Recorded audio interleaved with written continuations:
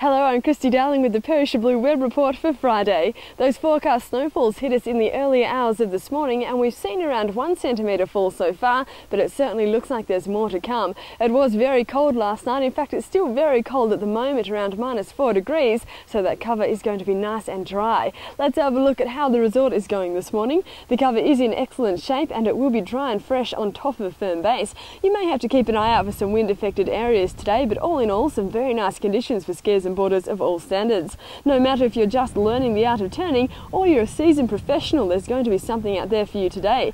More advanced snow riders can carve up the steep face of Sun Valley on Mount Perisher and then duck over to outer limits at Bluecow. Beginners can perfect their moves on snake trails or snowy trails in Perisher Valley. 4 terrain parks, a Superpipe and Tube Town and 47 lifts are all expected to operate here today.